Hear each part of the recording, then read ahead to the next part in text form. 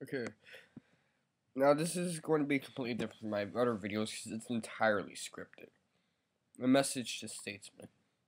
This isn't addressed towards people who have statism as their ideology, but rather to people who run the states. I'm inspired by the fact that someone told someone else that if they were to make these comments of political dissent, that they would be killed. I essentially want to say things that would essentially get me killed elsewhere. Why? I don't know.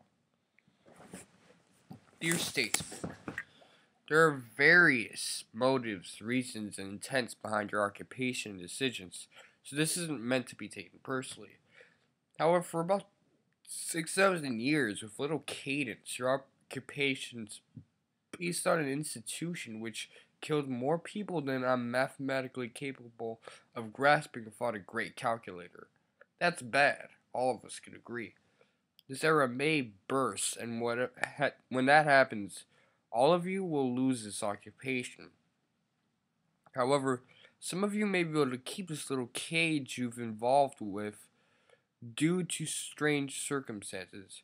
The very few that learn some minimal restraint won't engage in warfare, nor shutting off your markets from other people.